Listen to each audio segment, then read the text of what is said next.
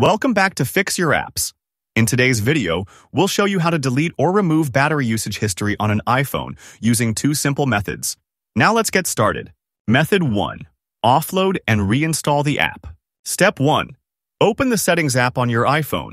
Step 2. Scroll down and tap on General. Step 3. Tap on iPhone Storage to see all the apps installed on your device. Step 4. Find and tap the app whose battery usage history you want to delete. Step 5. Tap Offload App to remove the app but keep its data.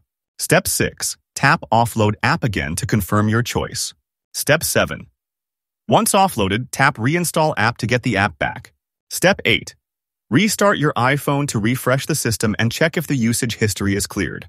Method 2. Delete and reinstall the app. Step 1. Back up the app's data if needed, especially for apps like WhatsApp or Snapchat. Step 2. From the home screen, press and hold the app icon, then tap Remove App.